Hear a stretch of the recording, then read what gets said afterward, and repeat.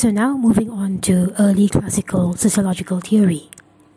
Auguste Comte, a French philosopher, is widely known as the father of sociology and coined the term sociology to describe his scientific approach to the study of society, seeing the field as a branch of the natural sciences or a type of social physics.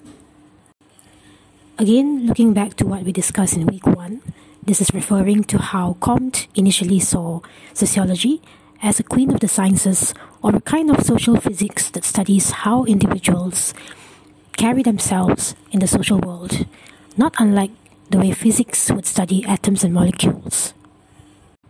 And as also discussed earlier, the reason for them considering sociology as a branch of the natural sciences was a result of the theories of the Enlightenment and their belief that society could move forward in a positivist sense. So Comte believed that society progressed through 3 stages: theological, metaphysical, and positive. According to Comte, the positive or scientific stage, during which the natural laws governing social phenomena would be uncovered, could and would restore order to society. That is the reason why the early sociologists wished to discover general laws.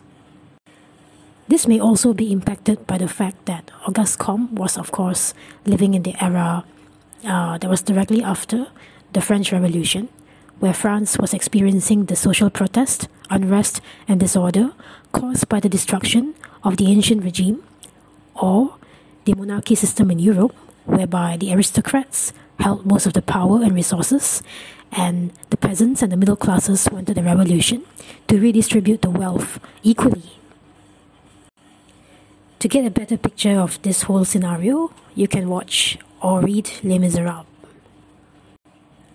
Next, moving on, we have Herbert Spencer, an English sociologist and philosopher, who believed that societies moved from simple to complex stages, and who developed the analogy of society as an organism, or like an independent functioning living thing, like a human body that is made up of various organs and parts that need to function together, need to work together to survive. So according to Spencer, society, like an organism, represents a system with structures and functions, as well as a certain level of evolutionary advancement based on its structural form. So it's like how you have simple life forms, single cell life forms like amoebas, and you contrast that with an entire human body, much more complex. So Spencer, in a way also classified as a structural functionalist, believed that social structures function to meet the needs of society. So all social institutions exist because they fulfill a particular function that is necessary for the entire society to survive. Just like a human body has a certain number of organs and body parts that are all functional. We don't really have any extra body parts, like a tail, for example, that is not functional to the survival of our bodies.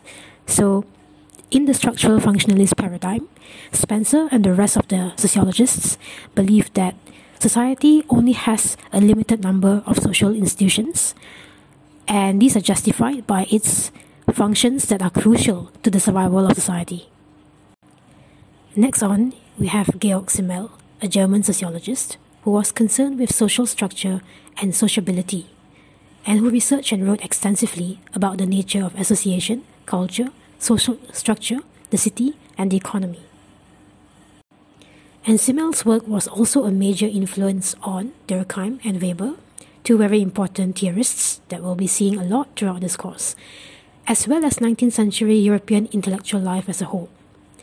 Of particular relevance to the 19th century was Simmel's work on the metropolis. It's how cities expand over time, which reflected the period's urbanizing landscape. So finally, we come to 3 of the main major sociological theorists that we're going to see a lot of in the rest of this course.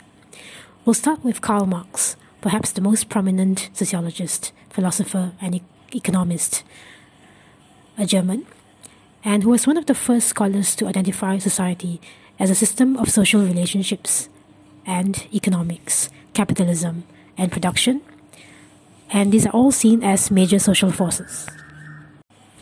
So Marx believed that the history of human society was primarily shaped by economic conflict between owners of the means of production and the workers or laborers who are selling their labor to work for the owners. So he is obviously taking a very conflict-based perspective, as in the form of people who own the resources versus those who do not own the resources. And so Marx argued that the emerging system of capitalism was creating societies in which the increased value of the material world devalued people and society. It's like we can all put a price on someone's head based on how good a worker they are, and not other kinds of intrinsic value as a human being. So Marx also studied the processes of worker alienation and objectification.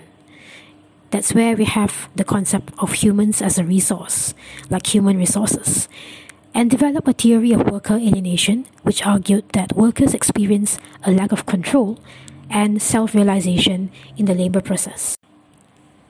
So ontology-wise, Marx had several assumptions here. We're going to cover some of the main ones, like labor theory of value, alienation, and the other relevant ones in which he talk about capitalism. So generally, Marx distrusted the system known as capitalism because, as mentioned earlier, it was all based on the concept of profit, which is how much extra value you can get out of selling something that you produce with your own hands. So this could be used to underpay and overwork people, and your labor becomes a commodity. So Marx was very much contrasting the way in which modern-day post-industrial revolution workers had to sell themselves or sell their potential for labor by working for an owner of the means of production, in other words, like a factory owner, where it's different from the past during the feudal society era in Europe, in which aristocrats usually had a lot of land and they employed peasants to work for them for a lifetime, and they weren't counted based on how many units of product X they could produce, although of course it's hard to say whether there was any exploitation. But it wasn't based on a fixed salary. And you also had the concept of craftsmanship, whereby you had people like blacksmiths or even other kinds of skilled workers who were their own bosses and who could actually decide, based on their own expertise, how to make something, how to make a sword, how to make a weapon, an axe. And this was not limited by the demands of a factory or the owners of production. So in conjunction with that, you have the concept of alienation.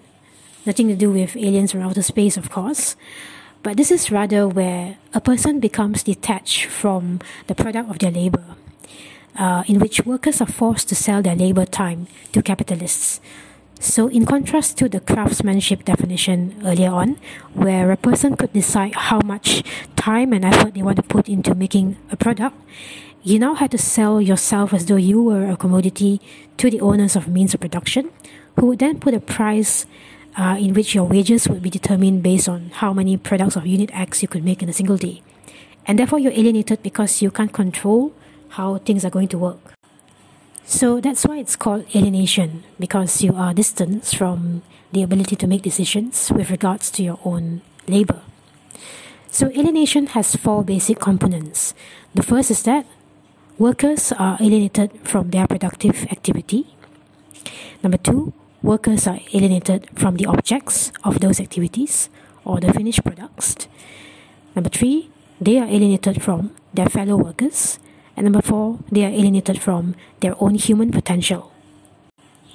This means that, in other words, workers really can't make any decisions regarding how work is to be done, and they're not even allowed to unionize in the early days of the Industrial Revolution. So for Marx, his ontology, in short, is that the world is unstable and that the only thing constant is that there is social change. Social change has a pattern, it is not random, and it is the task of the sociologists to uncover this pattern. This therefore puts him under the sociological perspective of conflict theory, because he was largely concerned about social inequality that is created by conflict between social classes.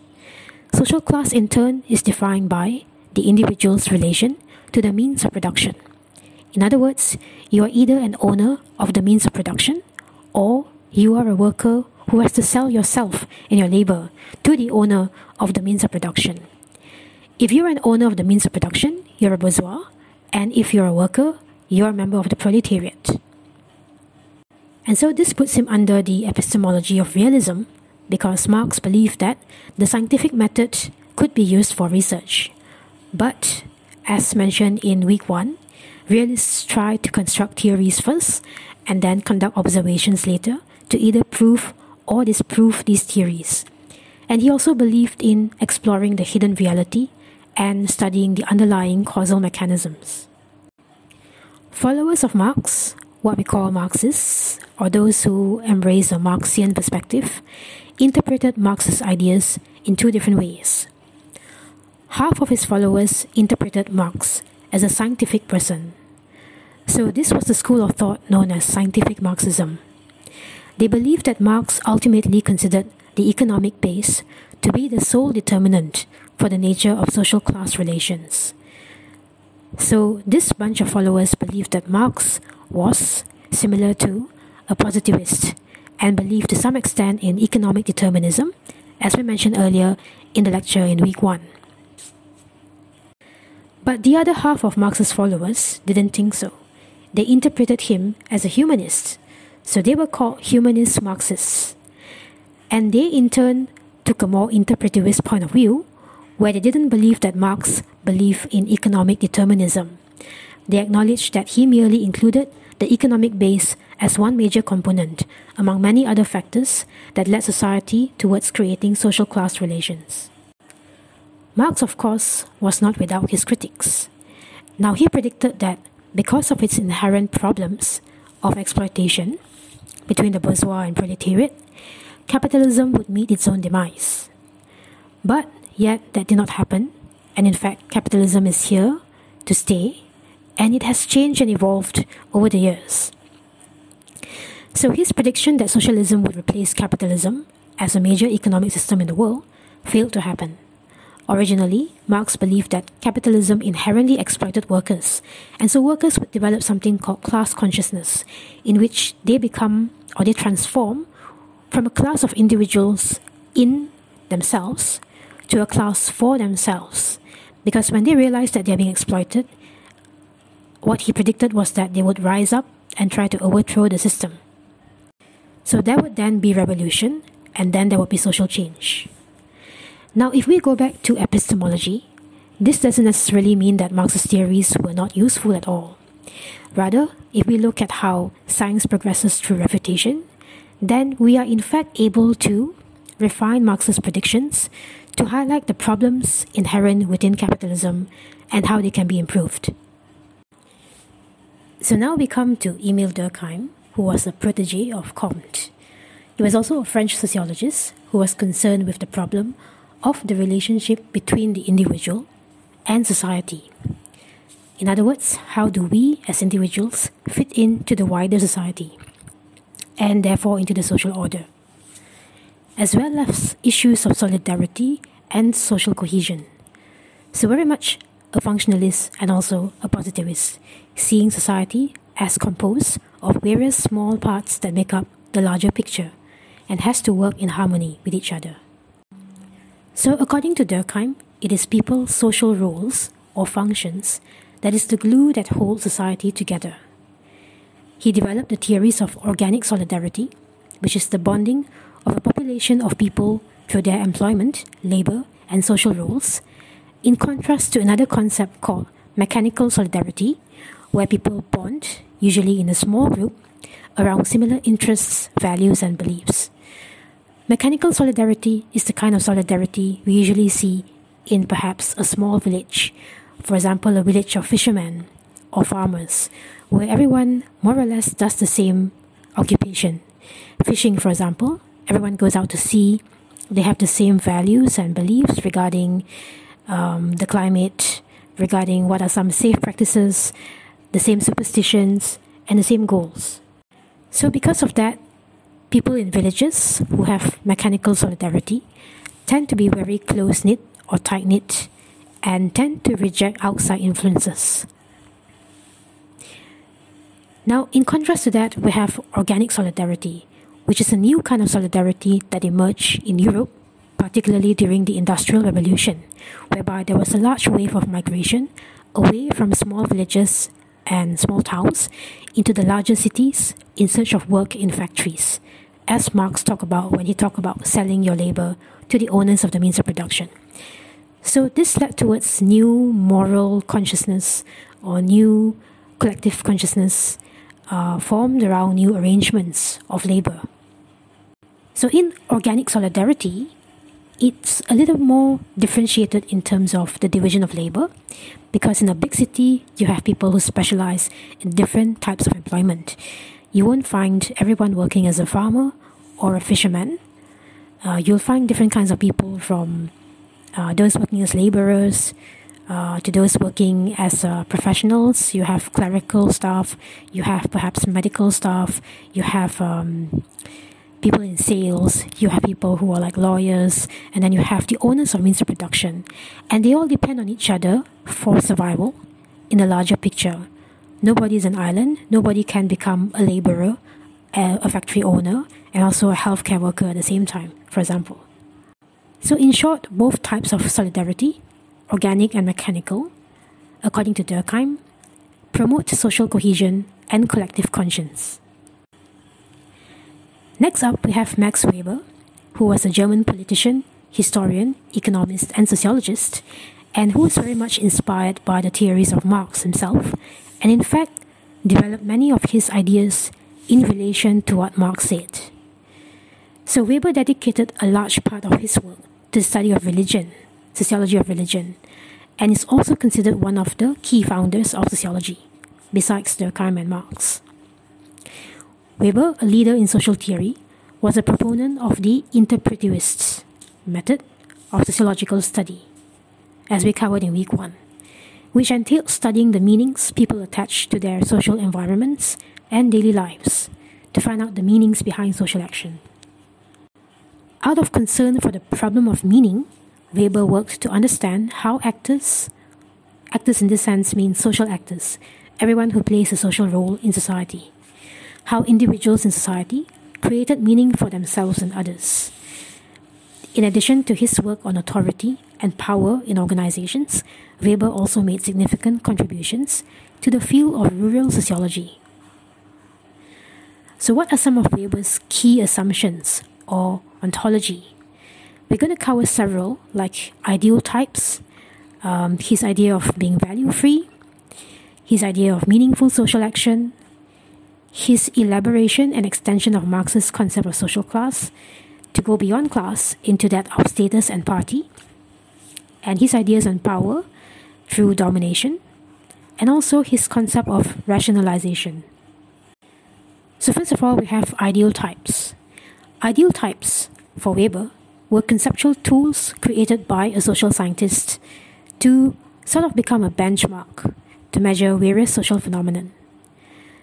It functions to capture the essential features of certain social phenomenon, and is also known as a heuristic device or a measurement device. For example, when studying the origins of capitalism in the West, Weber contrasted this to the possibility of capitalism developing in the East, in China in particular, and he contrasted the different social institutions and values and beliefs that existed in the West and in China. And using this ideal type, Weber was able to sort of develop a checklist to see which features were available in the West and which features were available in China or not available, and that led towards the West overtaking the East in terms of modern-day capitalism. So ideal types must be logically constructed concepts and have to be derived from the real world of social history. In other words, you can only create a benchmark for social phenomenon based on actual phenomenon that can exist in the human world. So this ideal type cannot be overly abstract. It has to be empirically adequate or something that's measurable. Must be neither too general nor too specific. And ideal types too can evolve over time, because there are, after all, checklists or benchmarks. Just like where science progresses through refutation, ideal types can also be developed anew, or rather typologies of things can be developed and be refreshed to fit the changing reality, and they're not fixed in time. So his next ontology was that of having values when doing research.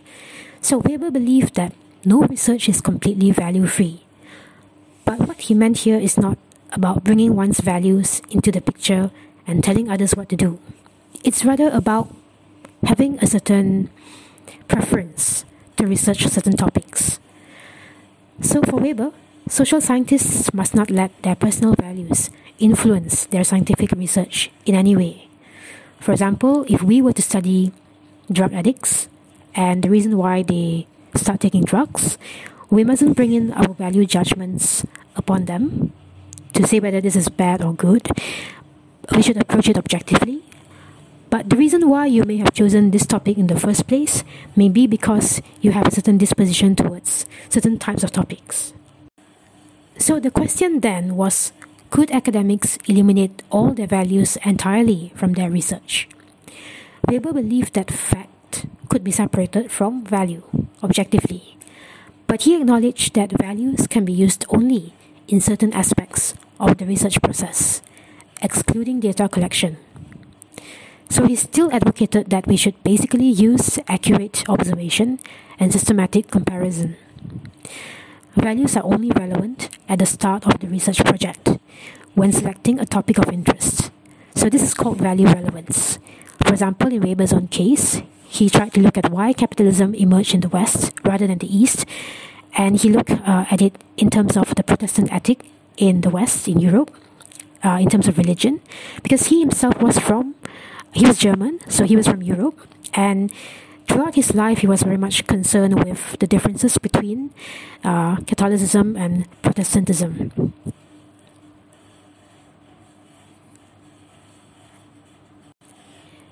So Weber also chose to study bureaucracy because it was a new phenomenon growing in Europe during his lifetime. Moving on, we also look at meaningful social action, which form the basis or unit of analysis of Weber's sociology. So Weber differentiated between action and purely reactive behavior, in the sense that humans are capable of performing actions that may be just a reaction, for example, sneezing or coughing or clearing their throat.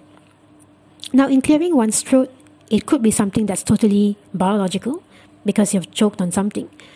Or, for example, to take an amusing one, when people play mahjong, for example, and they want to signal to their friend about another person's mahjong tiles, they might be clearing their throat to give them a signal.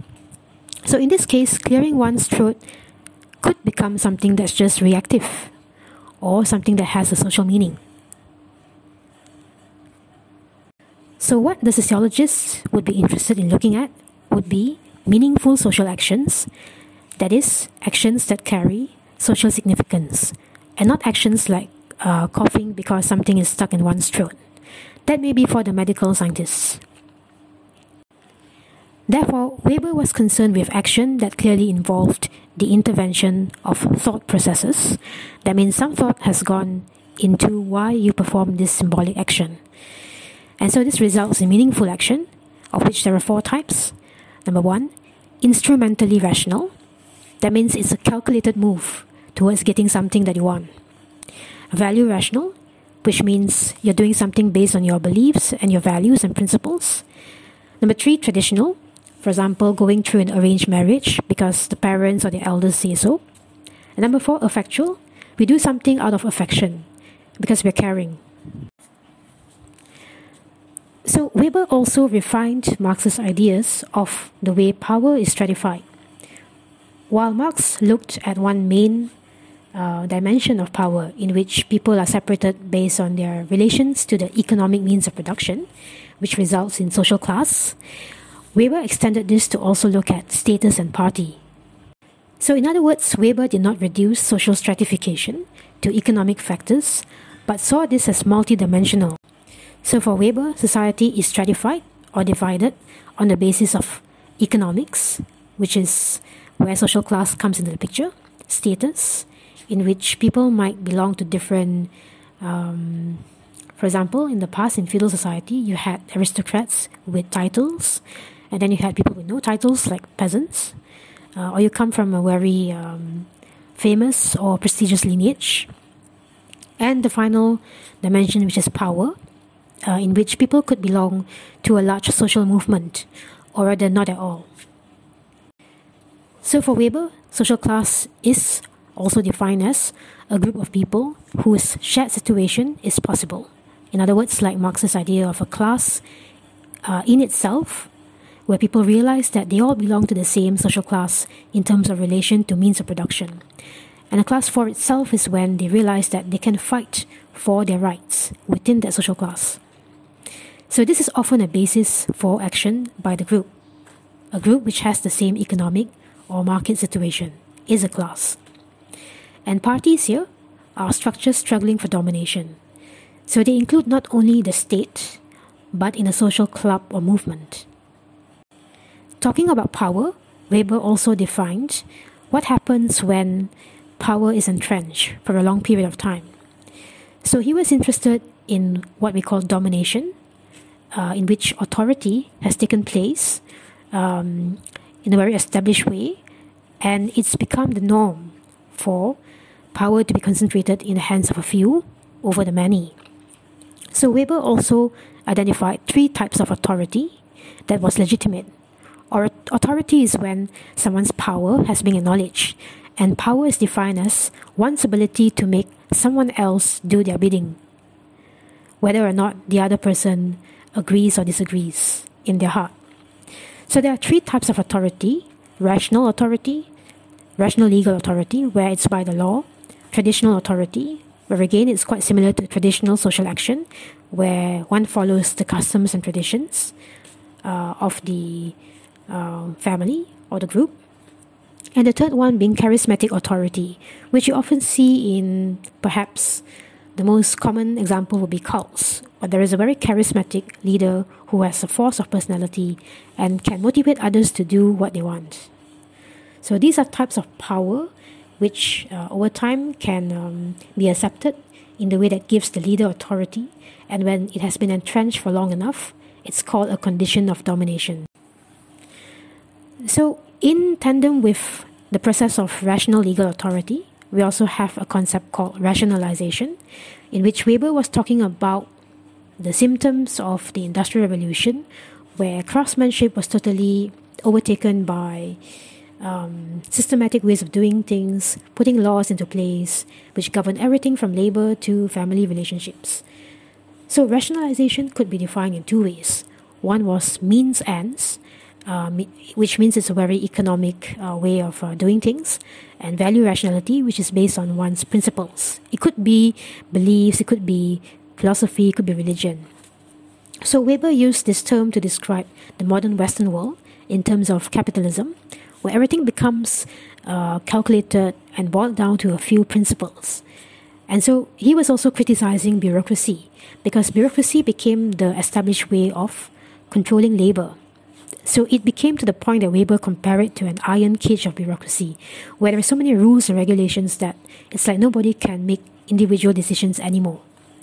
So Weber was concerned with the effect of formal rationalization of the economy and bureaucracies on the Western world, because these structures emphasize calculability, efficiency, and predictability.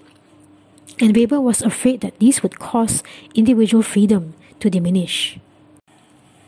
So we've looked at the ontology of Max Weber, and epistemology-wise, he's been described as an interpretivist.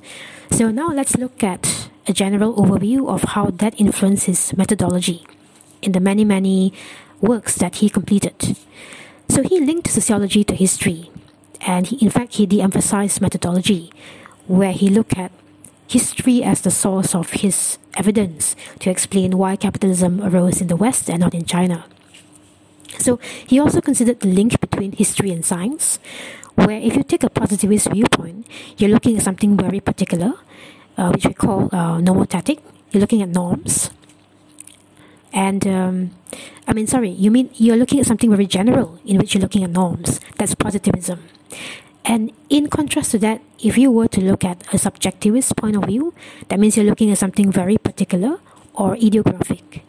So positivists look at the normotatic, side of things based on norms, and subjectivists look at particular things, which we call ideographic, phenomenon that's very particular to history, like the rise of capitalism. But while considering these things, Weber did not want to choose either positivism or subjectivism, so he rejected both extremes, and that's why he preferred ideal types instead. And he used these ideal types to compare and contrast to empirical historical data. But the critics say that Weber often got too deep in historical detail, that he might have lost track of his objective. Weber also advocated a form of methodology called Verstehen, in which we try to understand the meanings behind other people's actions. So that's where he tried to incorporate this into his historical research, which is also a method derived from hermeneutics, or studying the meaning of texts. Of course, there were also critics that says Verstehen here is too closely linked to intuition and therefore not objective. So Weber clarified in turn that that's not what he meant, but Verstehen involved systematic and rigorous research. And he was actually also criticized for oscillating between individualist and subjectivist methodology sometimes, whereby on the one hand he looked at the meanings behind social action, which seemed to be a very individualistic perspective, but he was also interested in large-scale social structures like bureaucracy and capitalism. So it's interesting sometimes when you have such a influential theorist like Weber, where a lot of his work influenced both the micro and macro levels of sociology. So to recap, it was Weber's work which also paved the way for the later schools of thought that we will cover, like symbolic interactionism and ethnomethodology. We'll continue with the critical theory and also the American school of thought, in which we look at structural functionalism and symbolic interactionism.